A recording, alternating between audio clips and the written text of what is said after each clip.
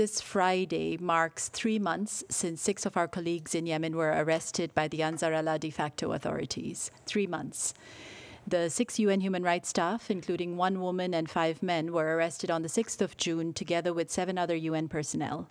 2 UN human rights and 2 colleagues from other UN agencies have also been detained by the de facto authorities since 2021 and 2023, respectively, bringing the total number of UN staff arbitrarily detained in Yemen to 17.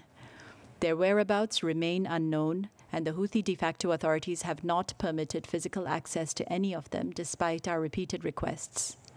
Once again, the High Commissioner demands their immediate and unconditional release, and the release of all human rights and humanitarian workers similarly arrested and detained without legal protections. We also call on the de facto authorities in Sana'a to facilitate rather than hinder UN entities and other human rights and humanitarian actors in their efforts to serve the people of Yemen, including for the promotion and protection of their rights.